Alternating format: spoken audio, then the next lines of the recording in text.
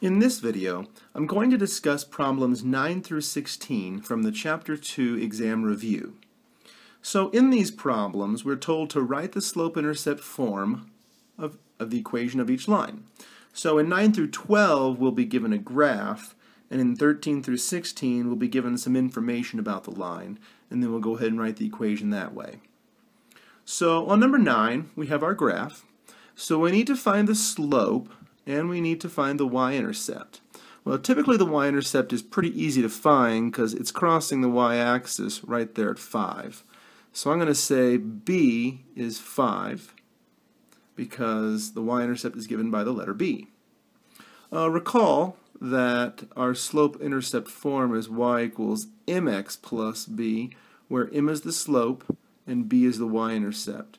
So I'll go ahead and take a second and write that stuff in. So y-intercept. So whenever we find the y-intercept, in this case the letter b, it's right up here at 5. So the other thing we need to find is the slope. So we need to find a couple of places here where it looks like the line crosses at a grid section. So it looks like right here we've got a point, right here we've got a point, here, and then up there as well on our y-intercept. But it looks like these are all nice and evenly spaced. So in the previous video we talked about finding slope, and it looks like this one's up 2 over 1. So up 2 over 1. And they're all that way. Up 2 over 1, up 2 over 1, up 2 over 1. So it looks like my slope is a positive 2 over a positive 1, which will be given as just 2. So now we have these two pieces of information. We have our b, which is our y-intercept. We have our m, which is our slope. So we can go ahead and we can write the equation. So y equals 2, which is our slope, x, plus 5, and 5 is our y-intercept. So right there is the answer to number 9, the slope-intercept form of the equation, y equals 2x plus 5. In number 10, we're given another line here. So we need to find the y-intercept, which it looks like it's going right through the origin, and we need to find the slope. So we need to find some other points besides right here where it looks like it's crossing really nice. Well, not there, not there, there. Ooh, right there on the edge it looks like it is. And I bet if we went back this way, we would find, yep, right there the corner it is again.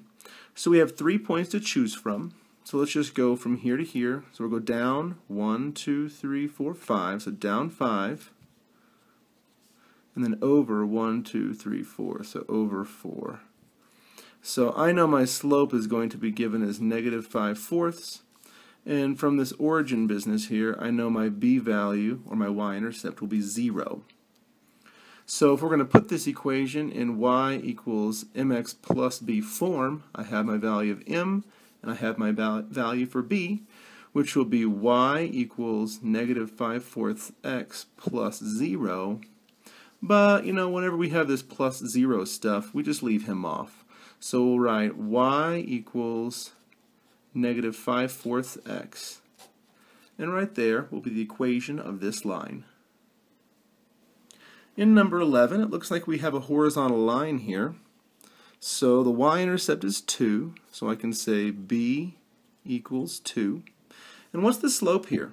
Well, we learned from the first video, we reminded ourselves that the slope of all horizontal lines is 0, so we can write 0. So we can tackle this problem two ways. We can note that the general equation of every horizontal line is y equals the y-intercept, and that would be what we can do. Or we could go ahead and put it in y equals mx plus b form, except that m is 0, right? So we'll have 0x plus 2. So really that stuff goes away, and we're left with y equals 2. If we use just the y equals the y-intercept general form of every horizontal line, we would note that the y-intercept was 2, so we would say y equals 2. Well, notice that's the same exact answer that we had before, but before we threw in this 0 for the slope, but the 0 kind of made it all go away anyway. So number 11 is a horizontal line, and the equation is y equals 2. In number 12, we have a vertical line, And we learned from the previous video that the slope of every horizontal line, vertical line, is undefined. So we know in this case, since it's a vertical line, that our slope is undefined. Now we also can recall from learning in class that the equation for every vertical line is x equals the x-intercept. Okay, so what is the x-intercept? Well, looks like it's crossing here at -2, so my equation should be x equals -2. So number 12 is a vertical line whose equation is x equals -2. Now in problems 13 through 16, we're just given a little bit of information here, and we're going to go ahead and write the slope-intercept form of the equation.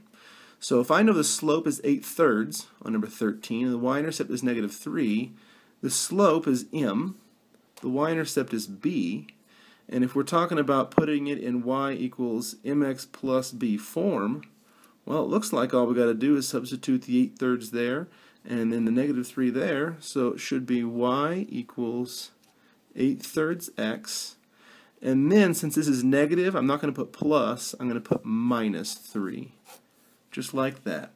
So number 13, y equals 8/3 x minus 3. So on number 14, we have the slope as -2 and the y-intercept is 0. So if I was to put this in y equals mx plus b form again, my m gets my -2, my b gets my 0, but we learned from before that we don't really care about that plus 0 business. So we'll write y equals -2x, and that will be the answer for number 14, y equals 2x. In number 15, we have the slope is 0 and the y-intercept is 4. So the slope of 0 will be m and the y-intercept will be b. So if we put it in y equals mx plus b, we'll notice y equals 0x plus 4. But this whole 0x stuff just cancels out because it's all 0. So we don't really care about it. So it's just y equals 4. Well, that looks like the equation for a horizontal line. But we knew that was going to be horizontal because the slope was 0. So number 15 is a horizontal line whose equation is y equals 4. The last problem in this set is number 16. It says the slope is -1 and the y-intercept is -1. So this will be m, this will be b, y equals mx plus b. So y equals -1x minus 1. And again, we won't put the plus a -1, we'll just put -1. But we don't really like to see that 1 if it's a slope because we don't need to put it there. So we'll just put y equals -x minus 1. And that'll be the slope-intercept form for number 16. Y equals -x minus 1.